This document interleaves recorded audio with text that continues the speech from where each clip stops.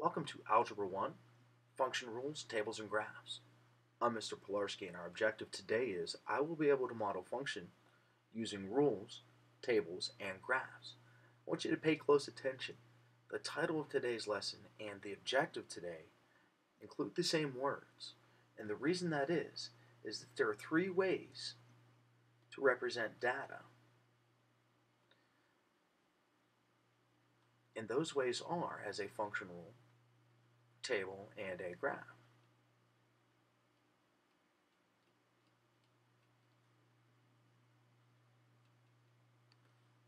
This is the three ways we can represent data. A function rule or an equation. Those words are interchangeable. A function rule or an equation, a table, which we usually create from the equation, and a graph, which we then create from the table. So we're usually given the equation, we have to create a table, we have to create a graph. And in this lesson, that's exactly what we're going to do. We're going to be given equations or problem-solving situations. We'll have to create a table of data, and then we'll have to create a graph of that data. So let's take a look at example 1. When we have three views of a function, remember we have the equation, the table, and the graph. Here's the example. Model the function rule y is equal to 1/3 x plus 2 using a table of values and a graph. Well, we're given the equation, so let's just make a note of that here. We're given this information right here.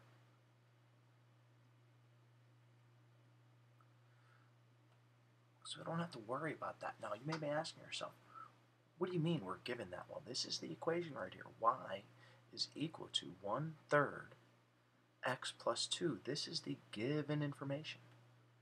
We want to model that function using a table of values and a graph.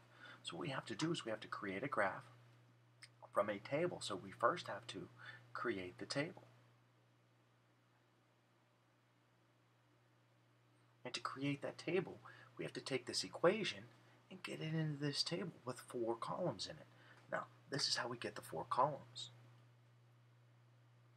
The first column is the x value. If you know anything about equations, the x value is your independent variable or your domain values.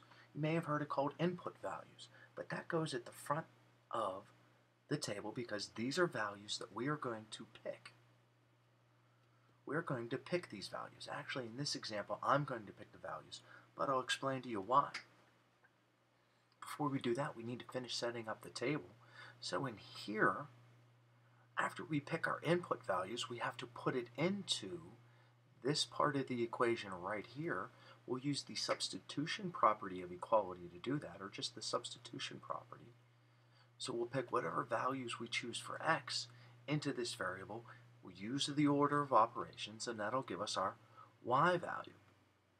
The fourth column is really us getting ready to create the graph. When we get to here, we're done making our table, then we can make our graph. So, on to making the table. First, we need to pick values for x. Some kids might be inclined to pick -1, 0, and 1, and that's okay, but I think there's a better choice than -1, 0, and 1. And I think because we have a denominator of 3, if we pick multiples of 3, we can cancel out the fractions, and I'll show you what I mean by that in a minute.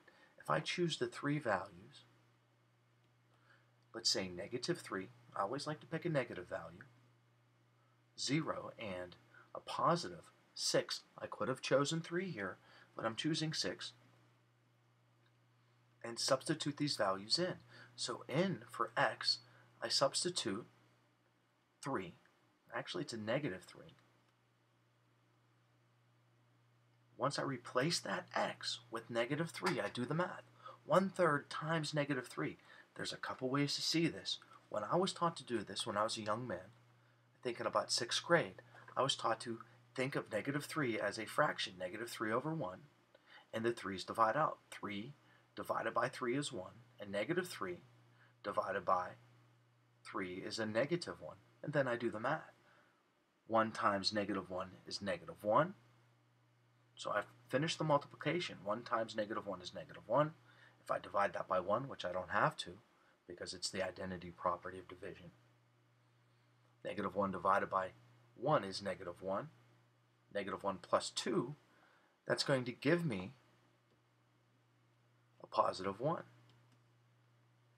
So when I put in negative 3, I get out a positive 1. So that's going to give me my ordered pair, negative 3, comma, 1, which then I'm going to be able to create my graph from, this set of ordered pairs at the end. So when I substitute in 0, I take 1/3 times 0, and I add that to 2. 1/3 times 0 is 0. Anything times 0 is 0. Then I add 2. That gives me 2 here, and a second ordered pair of 0, comma 2. I get to the third number here that I chose. Remember, I chose these numbers. You can pick any numbers you want. I think these are some of the easiest numbers to work with. I substitute in 6. Not there, though. That should be a 3. Let me clean that up. That should be a 3. So it would be 1/3 times 6 plus 2. 1/3 times 6. 1 times 6 is 6, and 6 divided by 3 is 2. 2 plus 2 is 4. So that gives me the ordered pair, 6, comma 4. I've now created my table. My x values that I picked.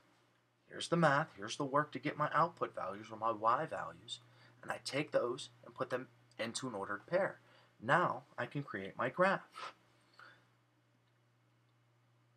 Remember, the horizontal axis is the x-axis, and the vertical axis is the y-axis. I'm going to plot my first point, and I'm going to call it point A, negative 3, 1, starting at the origin. You go to the left 3, and then you go up 1.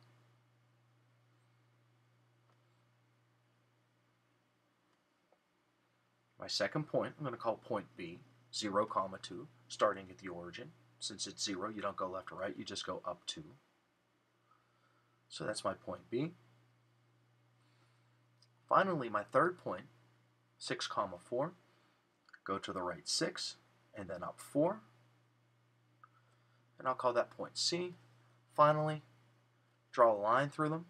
I don't have the exact right line right now, but good enough. The reason we're drawing a line through them is because we're going to consider this continuous data. We're going to have a little discussion about that later on. The only problem is I should have an arrow at each end because this does go on forever. So here, after we created our table, we plotted the points that we got from the end of the table on a coordinate plane, and we created our graph. As you see, I'm going to work through the next 3 examples here. It's going to be a lot of the same. We're going to have a couple problem-solving situations, then we're going to talk about parabolas and absolute values.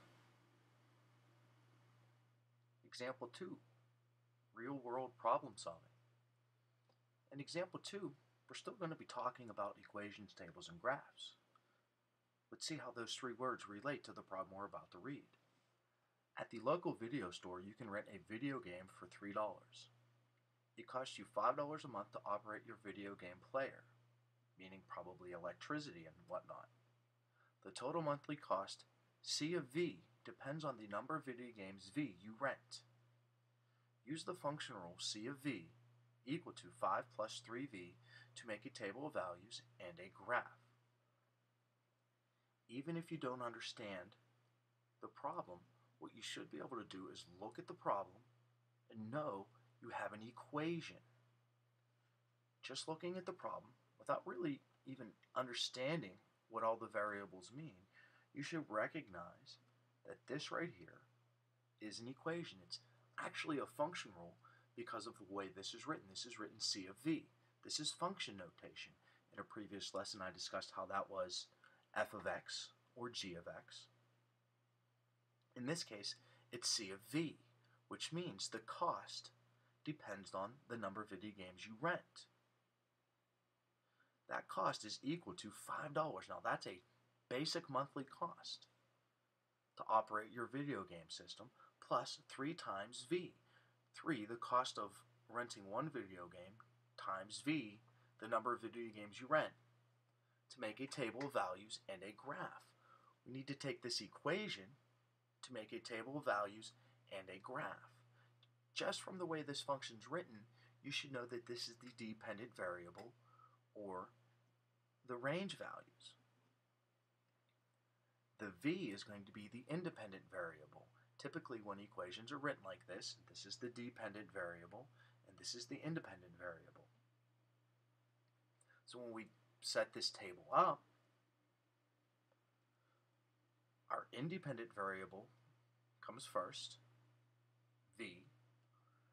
This portion of the equation where we input our values comes next, 5 plus 3V.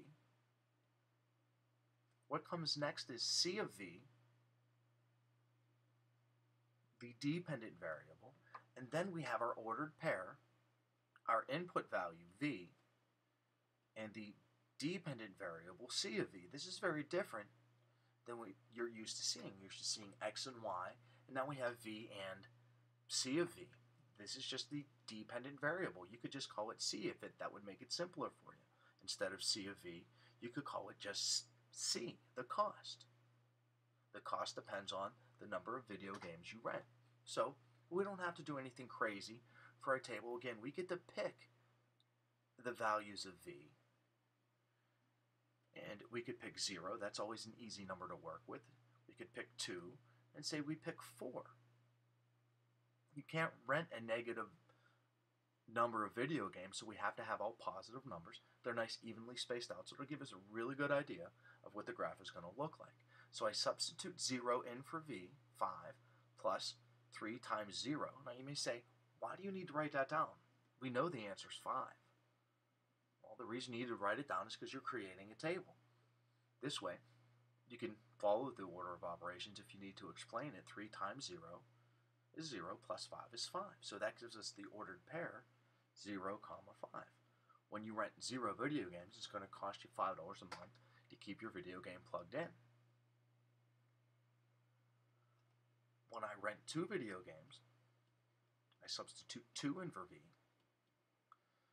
Follow the order of operations. 3 times 2 is 6, and 6 plus 5 is 11. That gives me the ordered pair 2, 11. And finally, if I rent 4 video games, I substitute 4 in for V, 5 plus 3 times 4. Follow the order again. 3 times 4 is 12, and 12 plus 5 is 17. So when I rent 4 video games, it's going to cost me $17.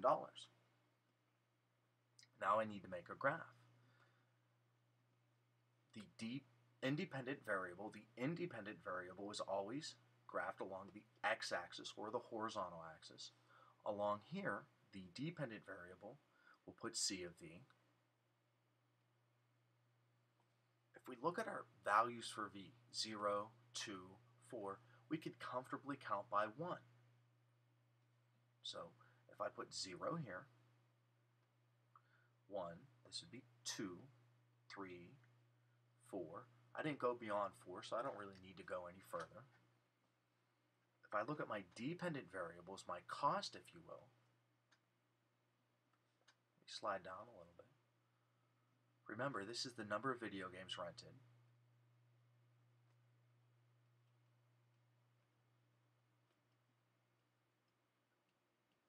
And over here is the cost. I've labeled the video game axis. Along here I need to put in a scale that I can go from 5 to 17. I think counting by 2s would get me up to 20. 2, 4, 6, 8, 10, 12, 14, 16, 18. Easily cover me. So from here it's be 2, 4, 6, 8, 10, 12, 14, 16, and 18 does it. And then when I graph this, whenever I have 0 video games, the intercept where it crosses the dependent axis is 5. That'd be 0, 5. And then 2, 11. When I rent 2 video games, my cost is $11. And when I rent 4 video games, my cost is $17. And you can see that cost would be constant. We could calculate or figure out the cost of one video game. That would be $8. Here we're doing a little interpretation. But anyway, that's not what this example is asking you to do. It's asking you to take this equation relating the cost to the number of video games you rented, putting it into a table, and then putting it into a graph, which we've obviously done. What I started to do here was just some interpretation. I didn't actually graph that, and it's not actually in my table, but I used my graph to figure out that this would be a good point on the line, and to rent one video game is going to cost me $8. What you need to understand too, as we move along, is that we have the first example of the lesson, we had an example of continuous data where we put a straight line through there. Here we have discrete data, which, because we can't rent a half of a video game, only 0, 1, 2, whole numbers, if you will. Here I can put another point that I didn't make on my table, but if I rent 3 video games, it's going to cost me $14. And I could extrapolate upon that, but we're not going to do that now. And we're going to see in this upcoming slide the difference between continuous and discrete data. We've already seen an example of each.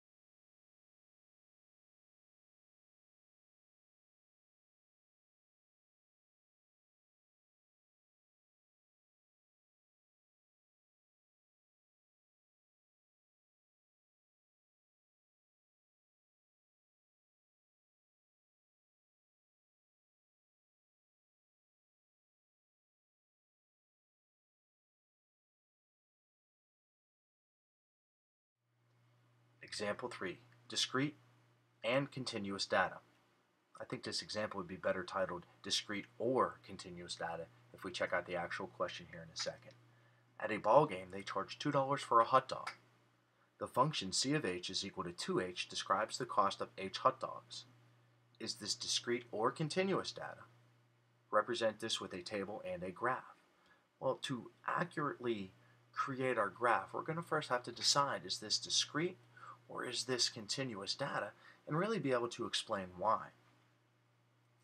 If we think back to the definitions of continuous and discrete data, continuous data involved the use of measurement of any kind where values in between the whole numbers had meaning. The definition discrete data was really about a count of items, whether it be people or animals, or the sale or purchase of items. It doesn't really matter as long as whole numbers were important. That really is the key thing for discrete data, is understanding that it's about whole number values, things that we can actually count. In this example, we're talking about H, the number of hot dogs. And if we look at our example, it tells us right here the cost of H hot dogs. This part of the sentence really describes the relationship. The cost of H hot dogs. How much does H hot dogs cost me if I were to buy them? Well, if they sell them for $2 a piece, I multiply how many I buy H by 2, and that'll tell me how much I spend. We're counting the number of hot dogs. Therefore, this is a discrete set of data because we're counting hot dogs.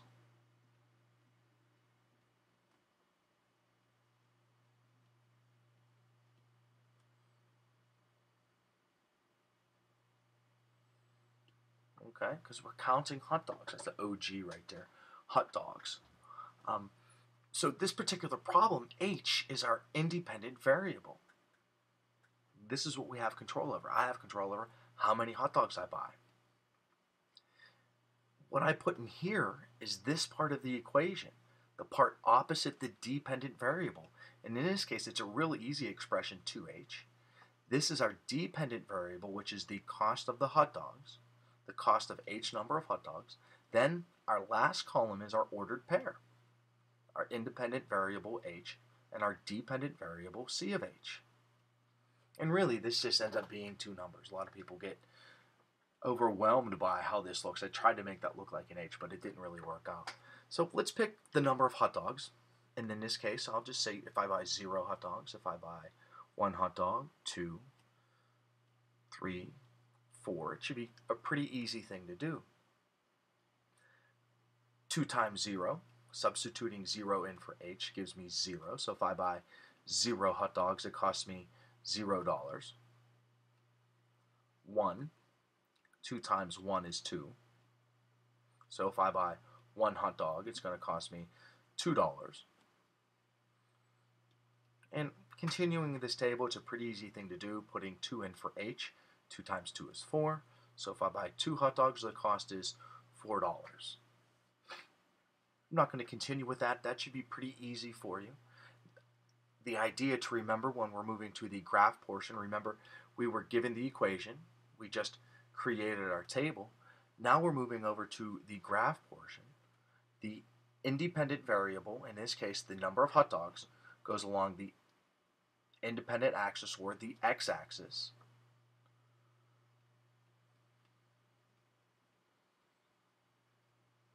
And then 1, 2, 3. Actually, I guess we should start with 0. Numbering my h-axis, my number of hot dogs I'm going to buy axis.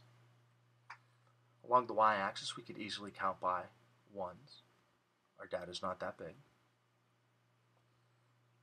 It's actually a very easy problem. And from here, we graph our data. If I buy 0 hot dogs, it costs me $0. If I buy 1 hot dog, it costs me $2. If I buy 2 hot dogs, it costs me $4. And hopefully you see the pattern there. Between each dot, I can go up 2 to the right 1, up 2 to the right 1. So if I go up 2 and to the right 1, that puts me on the data value 3, 6. So if I buy 3 hot dogs, it's going to cost me $6. And we can extrapolate one more, 4 and 8. We can go up 2 to the right 1 from there to get another data point. But since this is discrete, we do not have to draw a line through it. So this is graphing a discrete function. We're going to take a look at a couple examples of parabolas and absolute value functions coming up next, and how they look, and be able to describe those a little bit.